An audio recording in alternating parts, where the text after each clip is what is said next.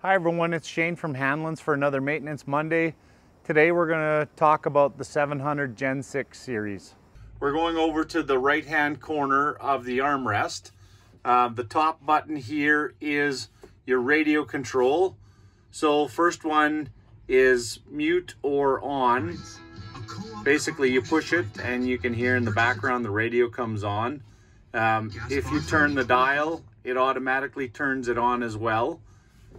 Turning that dial gives you increase in volume or decrease in volume.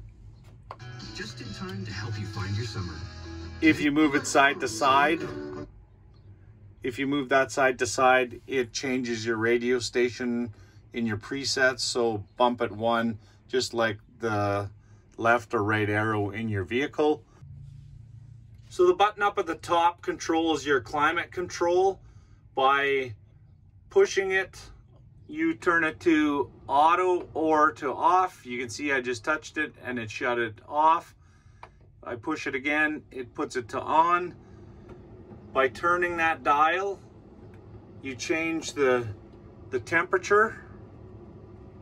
So turning it left to right, right to left, temperature goes up and down.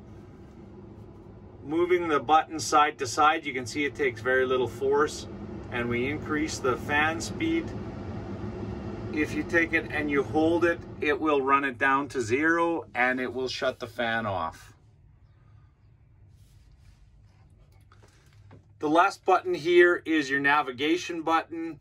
So it's like the old tractors had on the side. It's got a rotary dial, as well as you can go up and down or side to side with it. You have your built-in return button. If you push this button, it brings up all of the different things that you can access.